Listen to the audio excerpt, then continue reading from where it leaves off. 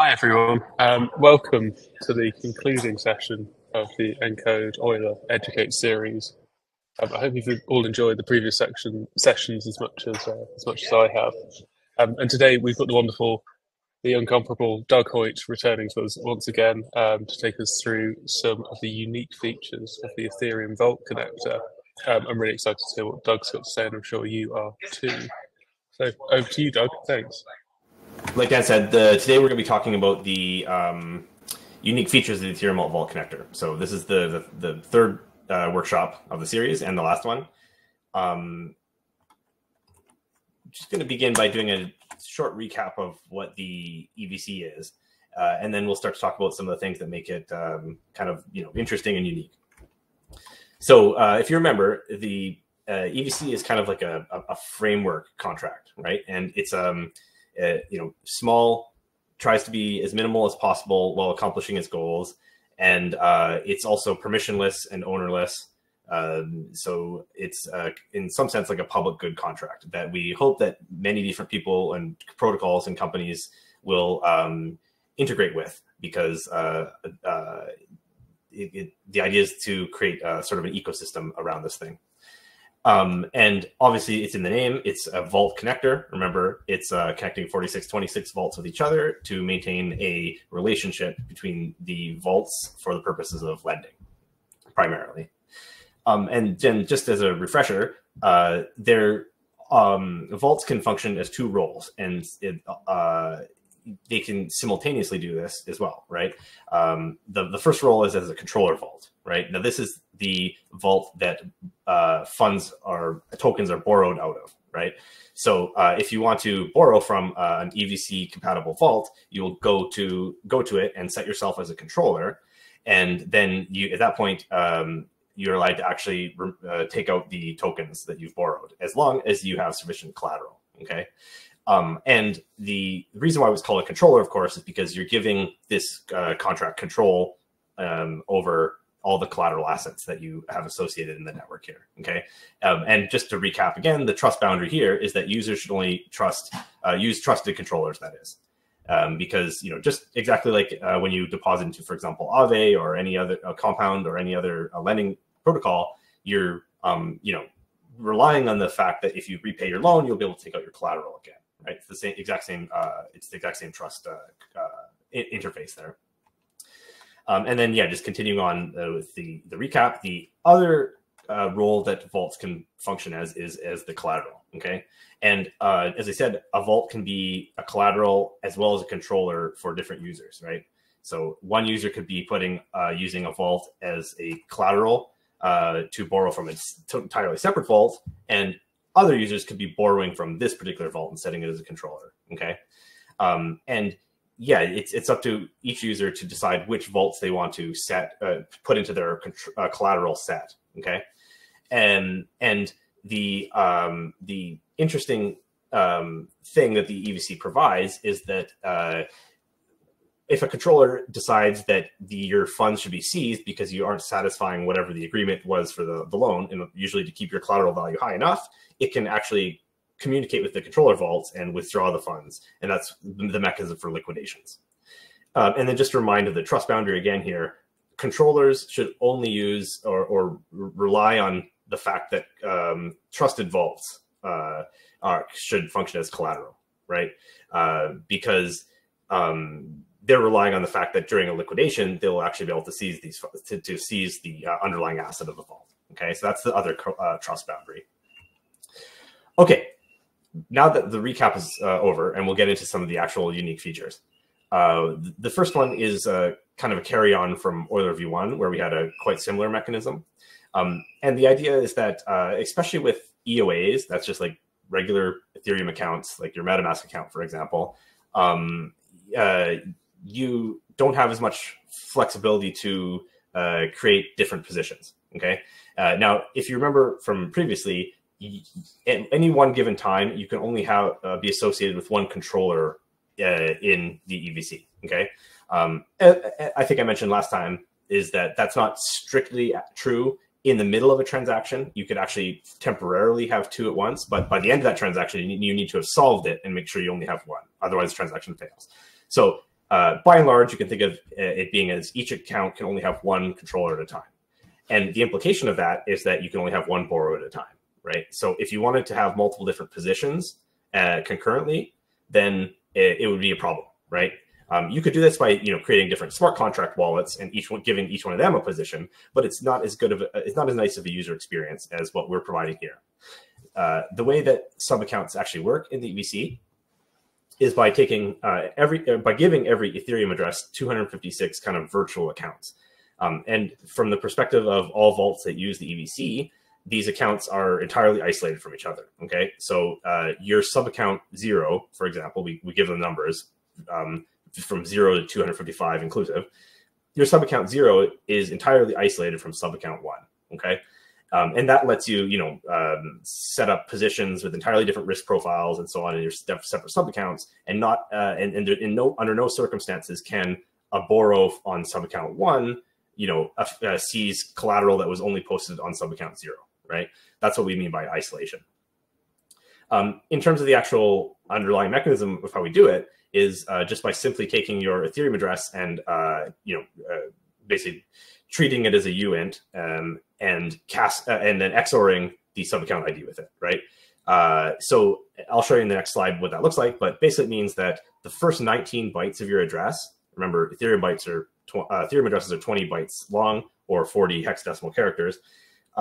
But what it means is the first 19 bytes of all your sub accounts addresses are the same, right? And it's just that last byte that changes. And any valid last byte is a valid sub account, right?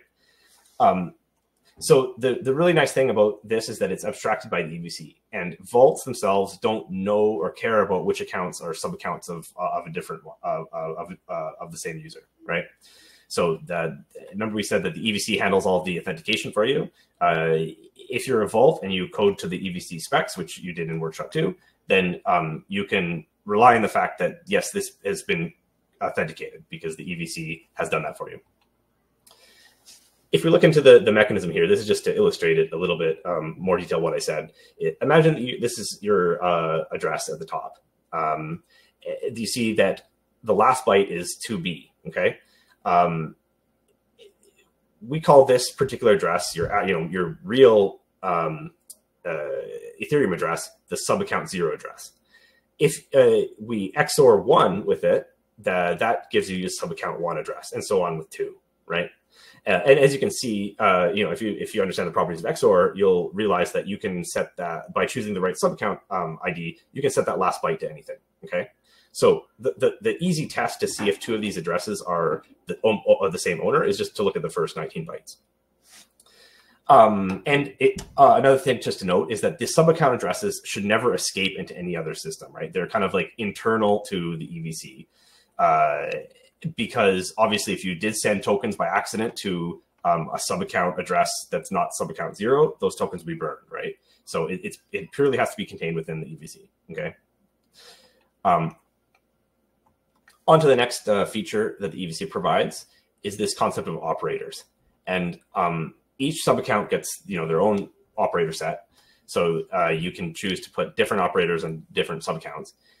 What operators are other addresses that you are giving access to make operations on your behalf, okay? And that should go without saying then that this should be like somewhat of a trusted address, right? Because if you just gave some arbitrary person as an operator, then they could just withdraw your funds, right? So don't do that. So make sure, well, typically what you will do is use a well-audited, trusted smart contract to install as an operator, right? But there are some cases where you might want to put an EOA or a multi-sig that I'll explain in a second. You can almost think of operators as being a type of controller, right? Because similar to controllers, you're giving them like access to perform operations on your behalf. But the critical difference between controllers and operators is that you can remove your operators at any point in time, okay? Whereas controllers, as we said, you have to get the permission of the controller vault, right? In fact, the controller vault is the one who removes you directly, right? Often you will call into the controller vault and say, please remove me, and then it will check to make sure that you have no outstanding borrows and then remove you. but ultimately it's the controller vault that does the removal, right? Whereas operators, you remove yourself at any time you want, right? It's at your discretion. Some use cases of operators are as follows. As I said, sometimes you might want to, in fact, install like an EOA or multisig. Most likely it's what you control, or some trusted operator who controls them on your behalf, like some trusted like maybe it's a company account and it's an employee of the company or something. But one thing you might do is have hot wallets, right? And you could give that a hot wallet access to like one of the sub accounts funds, for example, right? Or if you install a smart contract as the operator, and and like basically like a smart wallet, but limit the type of operations that it actually do, then you could actually make it so that you have a hot wallet that can only do, let's say, different trading operations, but it can't actually withdraw the funds, right? As an extra layer of security. Okay. And you might also use that mechanism to have some sort of like emergency closeout. And there you could think of, in fact, companies that you delegate as operators, and their sole job is to monitor for market conditions or smart contract bugs or something. And if as soon as they see it, to try to withdraw as much as possible on your behalf, right? And you might pay them a monthly fee as a monitoring contract or something like that. That's another use case. But another really powerful use case is an integration with these things that are commonly called keepers. Okay, and a keeper is somebody who monitors the blockchain for operations and then does them, on whoever requests them's behalf, right? And there's lots of different use cases for keepers. Sometimes like updating price feeds and so on. But one thing that we think is a really neat use case is if you install a custom operator that allows these keepers to update certain attributes of your orders, then you can implement lots of different things, like, for example, order modifiers and things like, for example, stop losses. So let me explain what a stop loss is. It's basically when you have a position, like as we talked about in the first workshop, typically like a leverage position. If the price of your collateral that you have installed goes down, or the price of your liability goes up, at some point you will become unhealthy and you'll be subject to liquidation, right? And usually, and then when you're liquidated, typically you will have lost, some amount of your position because of the price movements, right? Stop losses are basically just closing out your position automatically before you get to that point. Okay, so if the price is moved against you at a certain level, if you install a stop loss on your account, then you will immediately, close the position. In other words, withdraw your collateral, swap it, and use that to pay back the liability and keep whatever's left over. Okay. And a take profit is just the opposite of it. It's like when the price gets to a certain level in your favor, then you close it out, right? And the idea behind that is that if you're trading, for example, you might see the price is moving in your favor, and but not, you might, the price might move in your favor, but you're not there to watch it yourself, and you want to just be automatically take that profit off the table because obviously it could go down again after, right? So those are take profits and stop losses. And the way that they function in an EVC ecosystem is an operator is installed that has very minimal functions of what it can do. But one of them is that you install these take profit and stop losses parameters, and then it will have the permission to close out your position, and that's it, right? So those are some things that you can do with operators. Another really popular type of order modifier is a trailing stop, and this can also be accomplished by keeper-based operators. A trailing stop is essentially a stop loss. However, if the price moves in your favor, the stop loss itself adjusts. It adjusts and increases as well, right? So, this is a very rough graph of it, but you can see that as the solid line, the price is going up, so is the stop losses. And yeah, it's, when the price is going down, this isn't exactly depicting it right, but it should be exactly flat line, right? The stop loss stays steady, right? And then, of course, if the price goes down and hits that stop loss, it functions as a regular stop loss, right? The point of a trailing stop, of course, is just so that you can take as much profit as possible by allowing the price to go up. But as soon as the price goes down by some threshold, you close it out, right? So you have like basically unlimited upside, but the restricted downside. And crucially, you don't lose any of that like unrealized profit from a price moving. Question in the chat about operators and how do they mitigate against MEV? Yeah, that's a good question, and that's a little bit out of the scope of how the EVC functions. And you could create different operators that, for example, you could make it so that only privileged keepers could function, like privileged addresses and so on. So there's basically any kind of countermeasure that you might want to install against MEV, you could implement with an operator. But it's a little bit out of scope of the EVC and what I'm talking about today. But it is a very good question. So that's trailing stops, and that's one of the things that you can accomplish with operators. Another way that I like to phrase it a little bit is if you go back and think about what our definition of a stop loss was, it's basically pretty much the same as a liquidation, right? It's just sort of an opt-in liquidation, because when the price moves against you, you close out your position, right? It's just that you have done it at like a less favorable, or like a more favorable price than the liquidation would have happened, right? And the really interesting thing about that is that you could have a whole bunch of, there could be a marketplace, an entire different like array of different types of operators that perform these self-directed liquidations for you, right? So normally when you are liquidated, it's based on your health score, right? So as I said, that is affected by your collateral price and your liability price, right? However, if you're trading, maybe you want to make it so that it only the stop loss is triggered based on only movement of the liability, right? And also you could use custom oracles for this, right? Even if the vault is using a particular oracle, the deal between you and the keeper who is performing this opt-in liquidation could be based on entirely different oracle, right? And obviously keepers have to get paid. So, typically you'll have to give them some kind of tip. Usually liquidations end up giving like a percentage of the actual seized amount, which potentially could be quite large. But often keepers would be willing to do that for less, maybe even a flat fee. So there's a lot more flexibility when you have these like kind of self-directed liquidations, okay? But yeah, as I said, you obviously still need a liquidation system to keep the protocol secure, right? So that will still have to exist to safeguard lenders. But the nice thing is if the self-directed liquidations are, popular and useful and customizable and so on, then, maybe you can simplify the liquidation, just make it more aggressive. So we'll have more information about that when we unveil the Vault kit. Yeah, this is a little bit of a recap from the first workshop too, but just when we're talking about liquidations, just helpful to remind of the function of how they work, right?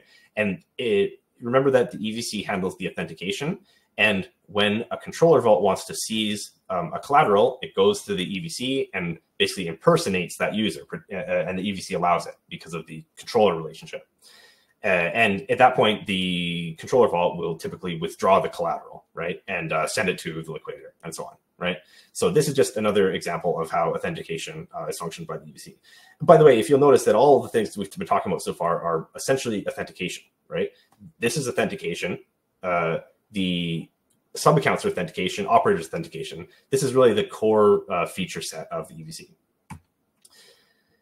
But there's one other very useful and important feature of the EVC called batches, okay?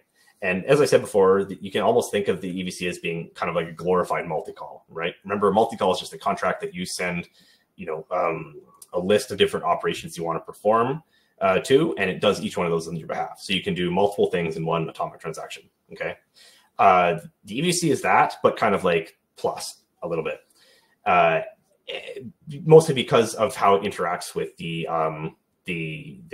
controller collateral relationship. So a batch is what we call that group of transactions.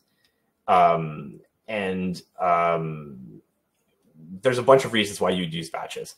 Number one, you can actually take advantage of sub-accounts, right? If you're talking to vaults directly, you can only use your own main address, right? Because you can't send a real transaction from a sub-account address. They're kind of fake, remember? Or they're derived.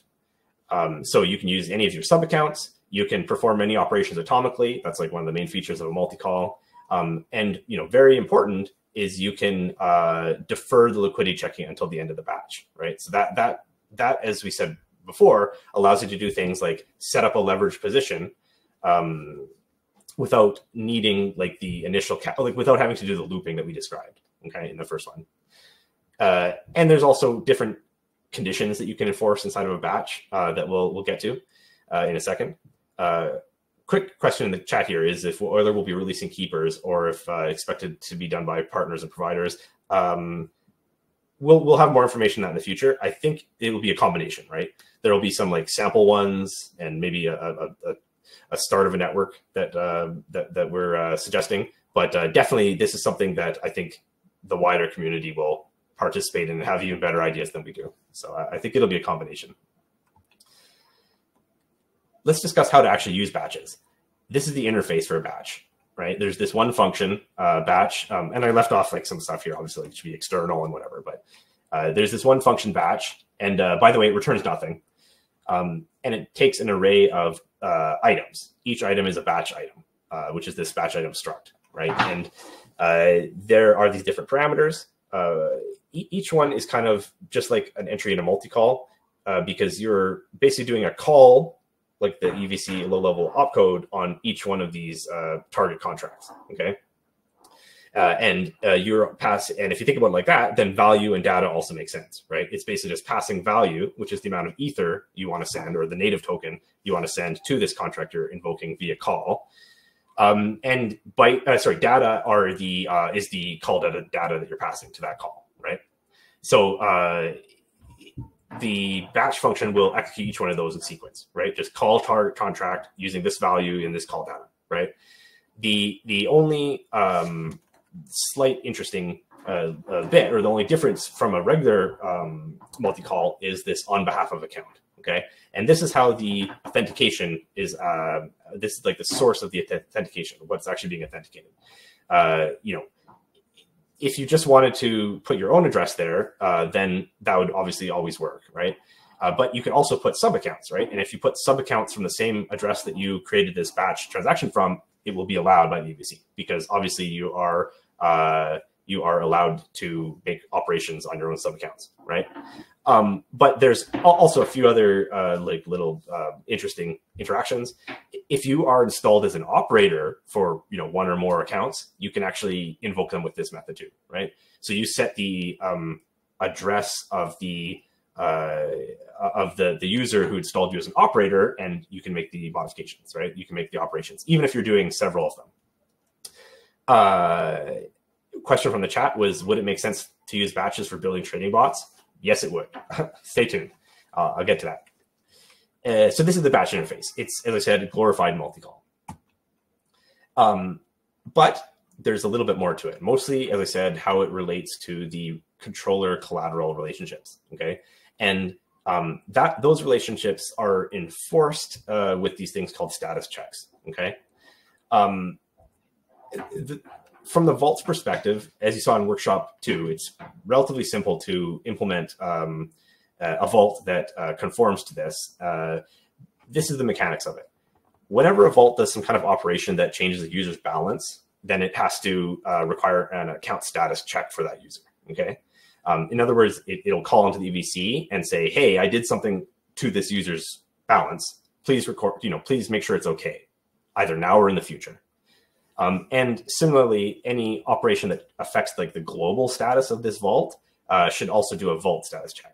And in this case, the Vault doesn't even pass an address into the EVC when it does it. It's implicitly based on the message sender, right? And in fact, both of these operations are grouped together, like amortized in one call. So it's basically just to install both these checks in one go, okay? The important bit is that the EVC is the one who decides when to actually verify that these checks are, have changed the state in an acceptable manner, okay? So that's why I say at the appropriate time, the EVC will call back into the necessary vaults, right? And it might be immediately, but if it's in a batch, it will be deferred, okay? And I'll get to that in a second. But first, let's just clarify a little bit what I said there, or like step through an example of what I just said, make it more concrete. Let's say that account A has USDC collateral and a WETH borrow, okay? And it calls withdraw on the USDC vault, okay? So in this case, the operation occurs inside the USDC vault. It will actually well, first of all, make sure that the user has that sufficient balance, right? If it doesn't, that would be authorization denied.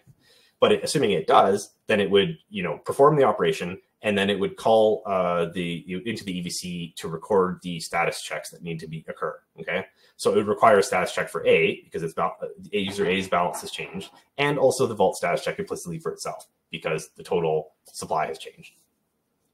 Then the EVC would determine, okay, for the account status check, EVC has to call into the WETH vault because that is A's controller, right? That is the one that gets the final say about whether this operation is allowed, right? Because if the user tries to withdraw too much USDC, it might leave the position unhealthy, which is not allowed, okay? However, the vault status check calls back into the USDC vault because its global state has changed, okay? That can sometimes be a little bit of a problem depending on how you write your reentrancy guards, because you're in the middle of a withdraw operation, you call in the USDC vault, call into the EVC, and then it calls back into the USDC vault to perform, to actually validate the check. You can get around that, as we saw previously with that call through EVC pattern, and that makes everything just work a lot nicer with typical reentrancy guard patterns. So that's really a suggested way to do it. But technically speaking, it's optional. And if you have a better way to handle reentrancy, then feel free. I didn't actually explain why you might want to do this vault status check. Why are we checking, why is it vault checking itself, right? It's kind of a little bit weird, right? Why not just fail if some global invariant is violated in the vault, right? The reason is that sometimes you want to actually support a transient violation of a vault, right? The best example that we've come up with is supply and borrow caps for the vault, right? In this case, so what a supply cap is, or a borrow cap is, are their limits to how much can be deposited in a vault or borrowed from it, right? And it does not allow that to be exceeded, right? However, sometimes it's quite useful to actually temporarily exceed it, right? As long as you solve it for the end of the transaction, okay? The one thing that is a little bit tricky is that sometimes it's actually the change in the global state that is what should be allowed or not. And that's why we have this pattern called snapshotting, right? So the idea is that inside of a withdraw operation or whatever, it would take a little snapshot of what the state was before the operation. And then at the very end, at the end of the batch, after whenever the EVC decides to perform this vault status check, it will check what this, that then current state is relative to the snapshot, right? And the idea behind that, is that you can temporarily, the idea behind that is that if you have a cap that is already exceeded, right? Maybe it's a supply cap and interest has raised it above there. Or let's say the supply cap was installed and reduced such that it causes a violation. Then you still don't want to reject someone who's withdrawing a little bit, but not enough to solve that violation, right? That should still be allowed, right? So the idea is that, even if the final state still is in violation of the cap, those operations should still be allowed, right? It's just basically as long as it's not getting worse, as long as you're not pushing the cap, pushing whatever metric supplies away from the cap that's already violated. So that's basically the use of the vault status check, is properties like that you want to enforce with the vault. Two questions. One about flash loans. That flash loans are a little bit of a different operation. But yes, the flash loans are first of all supported natively in most vaults. There's no reason not to. So the vaults we will support that. But also you can do flash loans just with regular deferrals, right? Second is, does using EVC cause high gas consumption? Well, it's a matter of debate. I guess it depends on what you're comparing it to. We've done quite a bit of work to keep EVC gas usage down. But, it does add a little bit of overhead to some operations, but it benefits you in some other operations. So it kind of depends on what you're doing. And also, just as a note, when transient storage comes out, EVC gas usage will go way down as well. All right, let's move on. Deferred checks. Yeah, so this is kind of solidifying again what I was talking about earlier, and just the fact that the EVC is the one who decides when the check is actually validated, right? Like the vaults request the checks, and then the EVC will either check them right now. That is, you know, when you're not deferred, when nothing's deferred, or it will check them later. Okay. So, and one of the interesting reasons for that is that there are kind of two ways to interact with the vault, right? Either you can interact with the vault directly. That's case number one. Okay. That's like you just go to a vault and you call withdraw on it. In that case, you're not inside a batch, nothing is deferred. So the EVC will call back into the vault right away to verify, or you know, either this vault or the controller of these are requesting the action. It'll do that right away and check to see it's okay, right? But case number two is when it's in a batch and those checks have been deferred, okay? And they will be done at the very end, all right? So those are the two kind of cases. And yeah, many use cases for deferred checks, like we were talking about earlier. This is how you could do a flash loan, for example, right? Or what we call like flash liquidity, is you perform some operation that like would cause a temporary violation, like cause a violation, I mean, and as long as that violation is only temporary because you solve it later in the batch, it will not cause a problem, okay? And it's also related to gas usage. Like this, as I said, is one of the ways that the EVC can actually benefit you, right? Because if you weren't doing deferrals, then after every single operation, you might be doing the status checks, right? You might be checking the account is still valid, still in a non-violation state, right?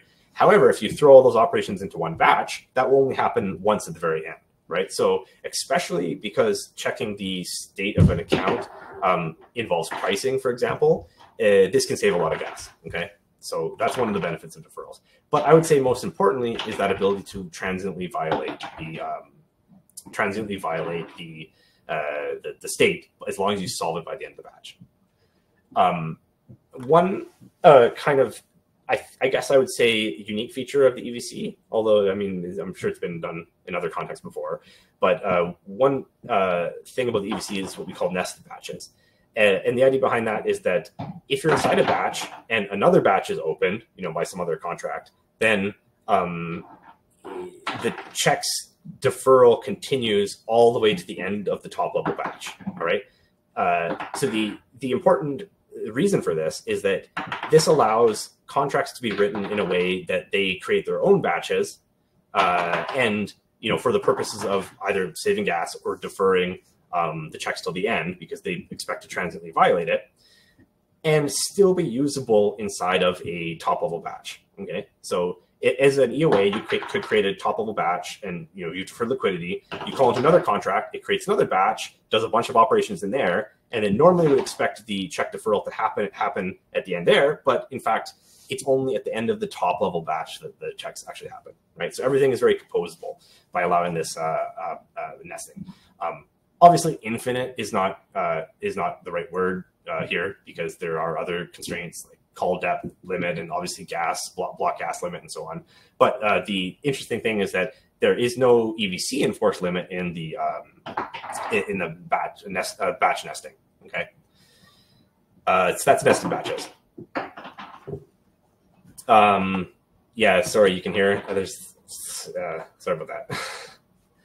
A little bit of noise on my side. Yeah, setting up leverage positions. Yeah, I'll just carry on. It should. I think it'll stop. Setting up leverage positions. Yeah, so this is just an illustration of the mechanics of what we were talking about the check deferrals and so on. Without deferred checks, imagine you do this sequence of operations. You borrow WETH and then you swap into USDC and then you deposit that USDC, right? If you didn't have any other collateral available in your account, then it would fail, okay? Because the borrow operation would fail. After that borrow, you're in a violation state, okay? However, with the deferred checks, that check, it doesn't actually happen then. It waits until the very end, right? So here you can see that that final operation, the deposit USDC, solves the account status check, and therefore there is no violation and it passes. Okay, so this is like the step-by-step mechanics of how a deferral works inside of a batch.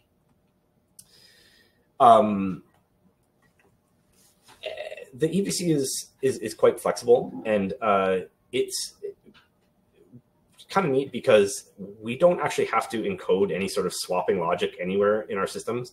Vaults don't need to have anything special for swapping. The EVC doesn't have anything special for swapping. The way that the multi-call system actually works, potentially combined with what we call like helper contracts, is sufficient for any sort of swapping or wrapping or any other things you might need to do inside of a nested batch. Okay. There's actually many different ways you can accomplish this, but here's one possible flow. You could have this special contract called like a handler or helper, and you could, obviously this would be a well-audited, trusted contract, but you still will put restrictions on it inside of your batch. Okay, so the idea is that your first item in your batch, you would withdraw in amount tokens and then send that directly to the handler, right? Because if you remember, or if you've seen the 4626 specification, the withdraw method has a parameter of where the tokens go, right? So you send it directly to the handler. And then you could call the handler in a second batch item with the swapping instructions, right? Like what you want to swap it into. Maybe there's some different parameters of the DEX you've chosen to use, and so on. And what it will do is what the handler will be coded to do is perform the swap in your operation and deposit the resulting tokens into whatever address you specify. That's like another method on the invoke method of the handler, whatever it's called. And then finally, another item could just verify that your token balance increased according to whatever slippage tolerance you want, right? So that would be like the min expected out amount, right? And the interesting thing about this is that the handler isn't actually really that, it's not really just part of the trusted code base necessarily, right? Like there's not really anything it could do except send you back to few tokens, in which case their item number 3 would fail, right? So there's all kinds of different ways you can set up these batches, especially when they're combined with like, semi-trusted, but not even part of the trusted code base handler methods that allow you to do all kinds of different operations, right? And I should say that the obvious way to use the EVC might be to transit tokens into it directly, but that's not really recommended for a bunch of reasons you can read in the white paper. And it's better to use like handlers if possible. So yeah, just to wrap up the concept about the status checks, how do they actually get validated? How do contracts actually, like the vaults, I mean, how do they actually say whether or not it's an account is in violation, right?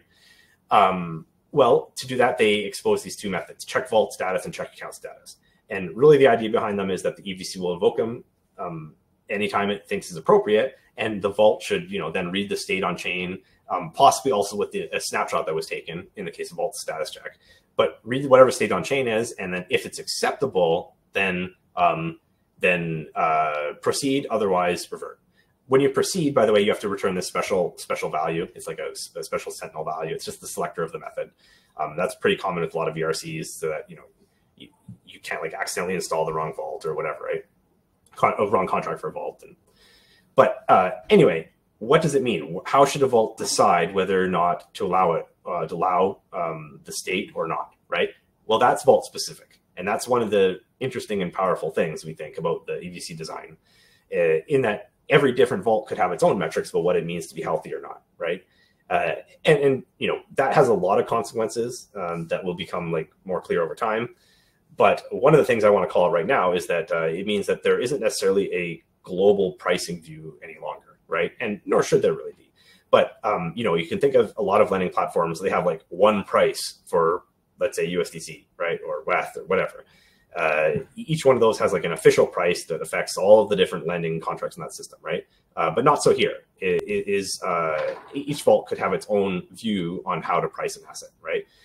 And, that could even be, and it's not necessarily tied to even the collateral vault, which is, I think, interesting, right? You can have a collateral vault that has USDC, and it has its own opinions about pricing stuff, if it needs to, if it supports borrowing as well. But its assets, it could be entirely priced separately based on the different vaults that use it as a collateral, and it knows nothing about that, right? So it's kind of an interesting structure. And there'll be more to talk about when we unveil the Vault kit. Another thing that's related to batches and in multi-call and so on in the EVC is this notion of simulations. Based on our experience with Euler v1, in order to build like a really good UI, in our opinion, you need to actually like have multiple operations composed into one sort of cluster or batch, for example, that you execute as a single transaction. Okay, it's a very poor user experience to have to like deposit, click deposit and then go to MetaMask and accept and then and then wait for it to be mined and then create another one to like do borrow or whatever, right? It's much nicer and better for the users if you can like construct all those things before you do anything on the blockchain and kind of visualize what the effect would be before you do anything. All right. And in V1, we had this thing called the transaction builder. We're going to have it in the subsequent VIs as well. But the idea is that you can, go onto the website, perform a bunch of operations, and see them accrue onto the transaction builder. And here's the really interesting thing: is that every time you add something to the builder, the values change in the rest of the website, right? So as soon as you add the deposit item to your builder, you see, okay, you immediately have a balance. Okay, great. You can go and do a borrow, right? And it will succeed because you have the balance. And let's say you've entered in collateral as well, right?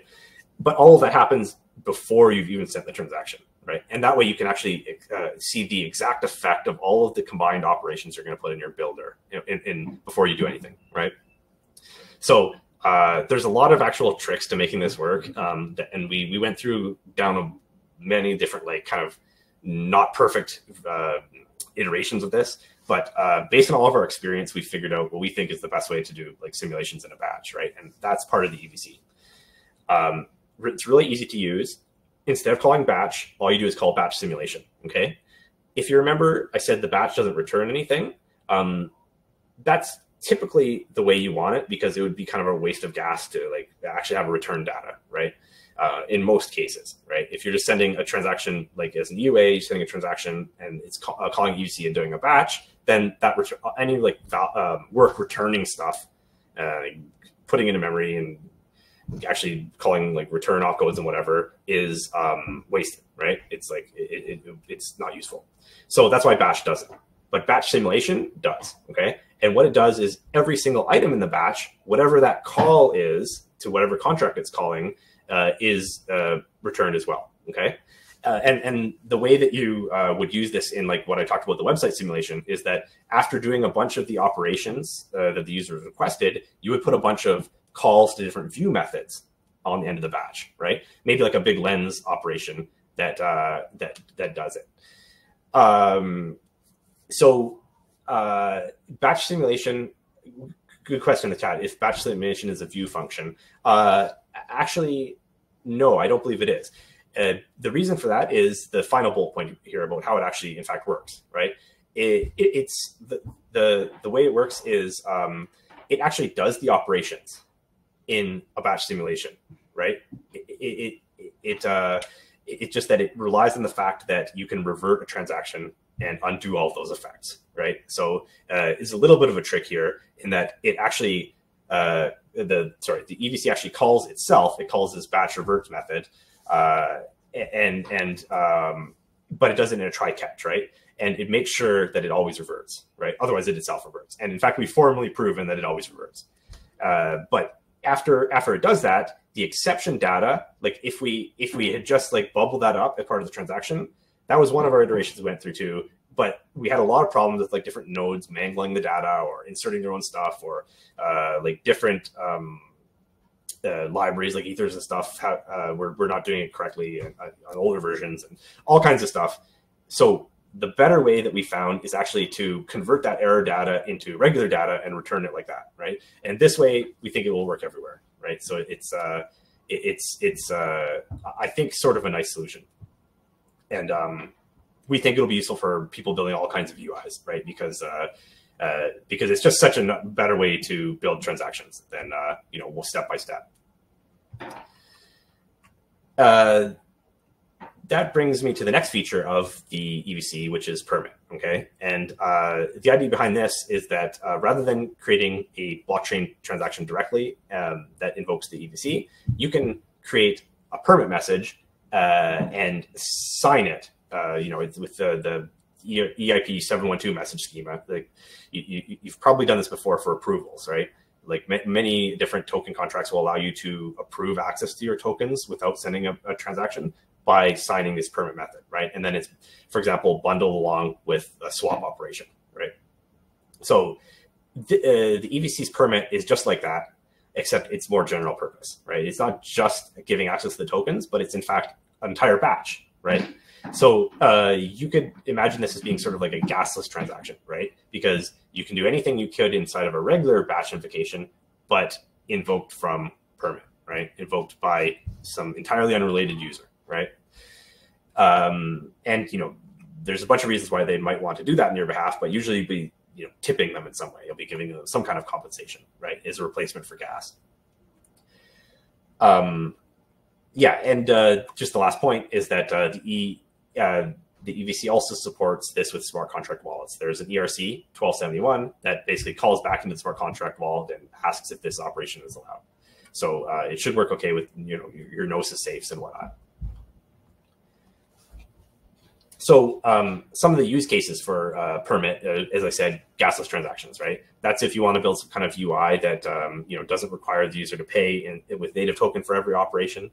Maybe they could pay with just some stable token, or maybe they could in fact pay with shares from one of the vaults you're interacting with, right? Because we know for sure a user has that if they're setting up leverage positions, right? So it might be that just like you pay for this gasless transaction by like shaving off a tiny bit of your collateral, right? But anyway, that's all of the scope of it. Yeah, the EVC itself enables this batch, this like another level of authentication where a separate user can invoke something on your behalf, but you've authorized it by signing the message off chain. Okay,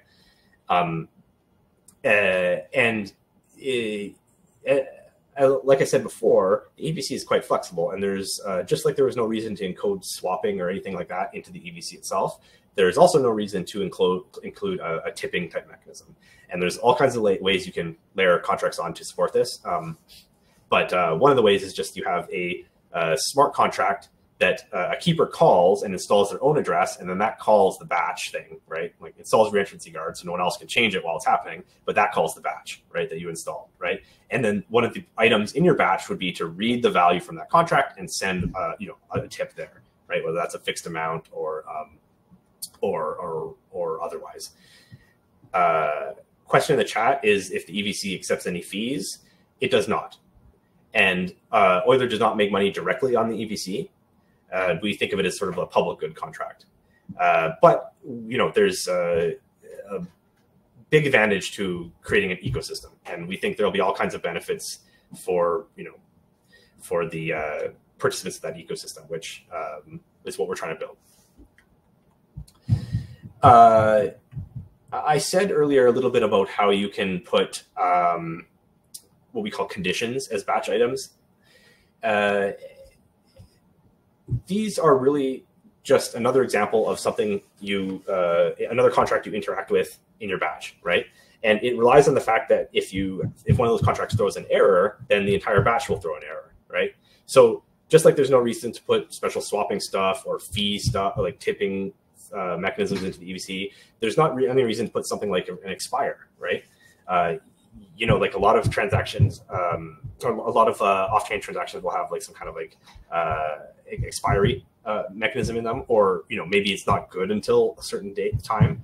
Like you want this to be mined not now, but in 20 minutes from now, for example. All of those are possible by calling it like some kind of condition type contract, right? And here you can see like a very trivial implementation of an expires one, right? So this would be the contract that is installed. I guess you could get it audited, but hardly necessary here, right? Especially because it's also outside of the trusted code base, remember, right? We are invoking this expires method in a batch item and passing in a timestamp, right? And if the batch evaluates and that require triggers, then the batch will be reverted. So therefore, this, like if it's a gasless transaction, would not be mineable anymore, right? And people could discard it. The keepers could discard it from their mempool, right, if they wanted to. And there's a lot more advanced type of orders, modifiers, and conditions, and so on that you could do with this.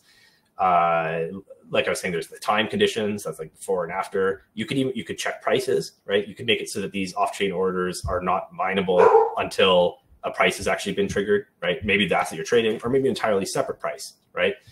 And any other on-chain metric you could put into these kind of conditions, right? To determine whether the order should be useful or not.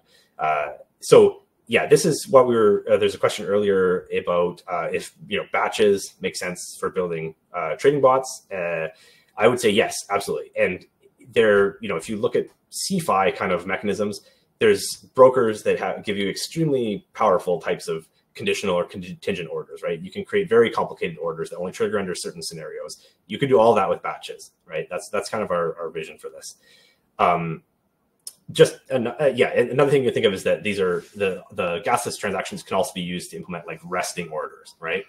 Orders that exist off chain in a mempool, and only when certain conditions are triggered are they executable. Okay. Another kind of interesting mechanism is you could actually look at the execution status of another order, right? And in that case, you could make it so that this order has to execute after another order, or if you execute this order, it guarantees to cancel this other order, right? Or it enables the conditions that allow this other order to be executed, right? So you can kind of compose them in quite advanced ways like that. Which brings us to the nonce system on Permit, right? Permit actually has some of this sequencing stuff built in. On Ethereum, every transaction you send has a nonce as well, right? I'm sure you're familiar with it, right? It's that number, like the transaction number associated with it, and it starts at 0 for every account or whatever, and increases once for every transaction you send, okay? And your transactions have to be mined in that nonce order, right? Like if you've mined up to transaction 2, you can't mine transaction 4 yet. 3 has to come first, right? And that's actually a very important thing, just because the sequencing of transactions is sometimes, an important semantic property of the transactions that you created them, right?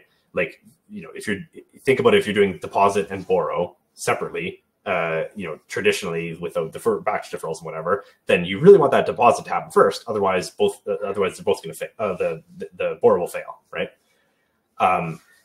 But if you have unrelated transactions, that could be actually quite counterproductive. Okay, so this comes up with sub accounts, right? As we said, they're totally isolated.Maybe you do want them to be independent, right? And trading on this one, shouldn't put sequencing obligations on trading on the other one, right?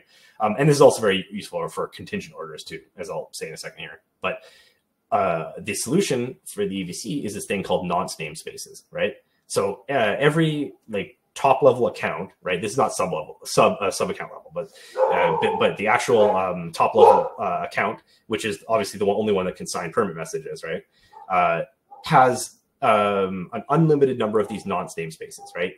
Actually, it's UN 256, so there is a limit, but effectively unlimited number, right? Each one of those you can think of as a different sequencing stream. Okay, so whenever you create a permit message, you choose the nonce namespace you want to live in, and then inside that nonce namespace, it works exactly like the Ethereum style in order type sequencing, right? So what you can do is customize it, right? Totally unrelated orders that you don't care about the sequencing, you might choose a random nonce namespace each time, or maybe like the hash of the batch or something like that, and in which case they can execute in any order, right? Or if you want to go to the Ethereum style, you just use 0 as your nonce namespace and increase the nonce by 1 for each transaction and get a totally sequenced, right? 1, right? However, you could do hybrids of them, right? And have multiple different sequences running in parallel. And with the contingent orders, if you look at the nonce namespace state inside of your batch of another one, you can actually merge these things in together, right? So these two orders can append in any sequence, but only after they're both completed is this third order allowed to execute, right? So this is this is the mechanism for that. Oh, the question from the chat is, where is the nonce namespace stored? It's stored in the EVC. Yeah, the EVC keeps track of the nonce value for each nonce namespace that has been used by each account. Yeah, there's a mapping. So yeah, just gonna wrap up now. But as I was saying before, is almost all these things, all these features are related to authentication, right?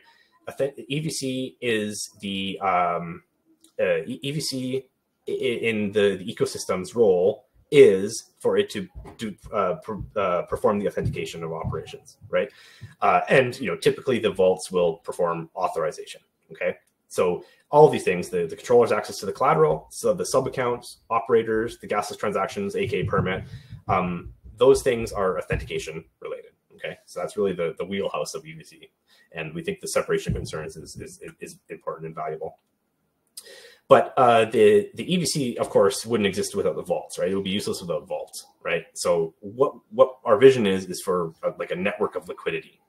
And, that's nice because we want people to be able to create lots of different vaults and experiment with different vault configurations and settings and so on and so forth using our vault kit or otherwise. But the really nice thing about this is that if you want to get your little lending protocol off the ground, there's not really any coordination that you need with any other vaults, right? You can just pick any other vaults you want and use them as collateral, and everything just kind of works. Okay, so the idea is that on day one, you should be able to offer a relatively competitive net interest rate to your borrowers, right? So that's really the point of the EVC, of the vault model, is to be able to bootstrap this liquidity.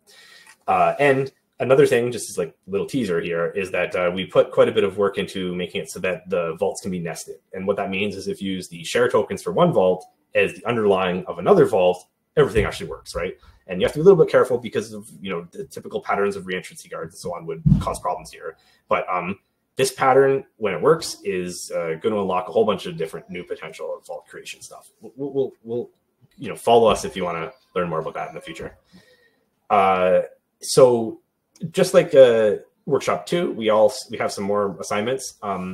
There's a questionnaire that will be available at this website shortly, if not already. And there's also another prize pool for it. And also there's a coding assignment. This is a little bit open-ended. Follow that link and read a little bit more. And obviously reach out if you have any questions or comments, or you want to know if anything's a good idea or not. I'll be happy to help you with that. And there's also the bug bounty on the EVC website. And oops, I left. Okay, so I did leave a fix me in there. So mention ETH and mention Denver Hackathon. Yeah, we'll be attending the ETH Denver Hackathon at the end of February. So if you're around for that, please come see us and hack if you like. I think Dan will maybe have a little more information to share in a second after that for that.